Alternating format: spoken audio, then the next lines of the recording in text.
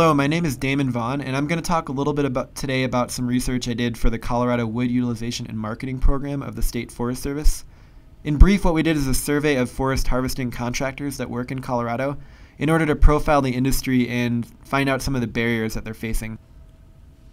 So the problem, as many of you are probably aware of, is that we have millions of acres in Colorado at risk of catastrophic wildfire, and these lands need to be treated in order to mitigate against the threat that potential future fires could pose. And that's where the contractors come into play. We need capable businesses that can get this work done on the ground. So meanwhile, we have a forest products industry and a forest harvesting industry that's been in decline for several decades. We've seen fewer timber sales from the U.S. Forest Service. We have fewer mills in operation now, which of course means longer trucking distances for these businesses. And we have poor markets for local wood. We import the vast majority of the wood that we use in the state. And this graphic on the right just shows in the red line the declining timber harvest in millions of board feet. And the blue bars show the number of mills over the last several decades. And the number of mills has gone down from about 80 in the 1980s to around 30 in the present day. So with that in mind, we set out to conduct this survey in 2014 to get at the central question of whether or not the industry is robust enough to weather these issues and address the forest health threats that we face. So first of all, we made a question list. We wanted to ask the same questions to all contractors to get better answers.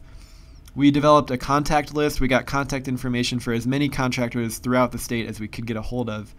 And then we started making phone calls. Since it was a telephone survey, we called each contractor 3 times or until we got a hold of them.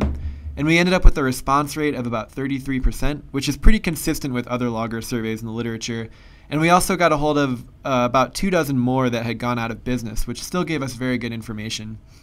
And then to analyze the data, we coded the responses following methods in the literature in order to reduce some of the subjectivity of them. So just some quick select results. There's many more charts and graphs, and there's a publication that I'll link to at the end of this presentation. But just to highlight a few of them, there's the desired job type of the contractors in terms of size and land ownership. And the vast majority were looking for jobs on small private lands. That just reflects the size of a lot of these businesses. But the interesting find is the amount of them that are looking for actual large federal jobs of over 100 acres. There's still about 40% of the contractors had the capacity and the willingness to do that. So getting to their opinions on cost share grants, there's been a lot of additional grant funding available lately through programs like the Wildfire Risk Reduction Grant Program and the Forest Health Grant Program. And as you can see, the overwhelming majority of the contractors were in favor of these programs, saying that they helped them stay in business and helped get work done. Some opposed the grant, saying they just complicated the process, but the vast majority were in favor. So I'll talk a little bit about the major issues that are facing the contractors that came out during these interviews.